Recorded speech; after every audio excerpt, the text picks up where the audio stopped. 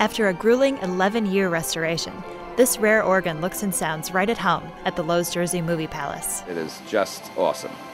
And all the different colors you can get out of something like this.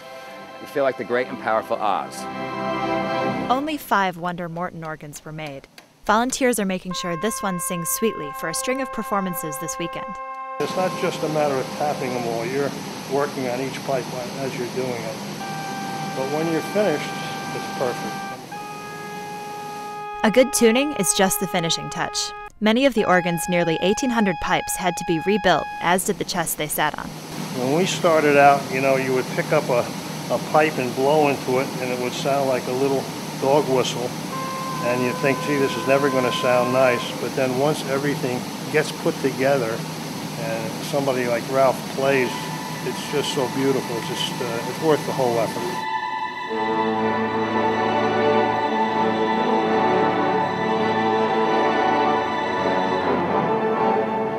The organ will be shown off during a 3-day celebration that starts tonight and impressing audiences as it did almost 80 years ago.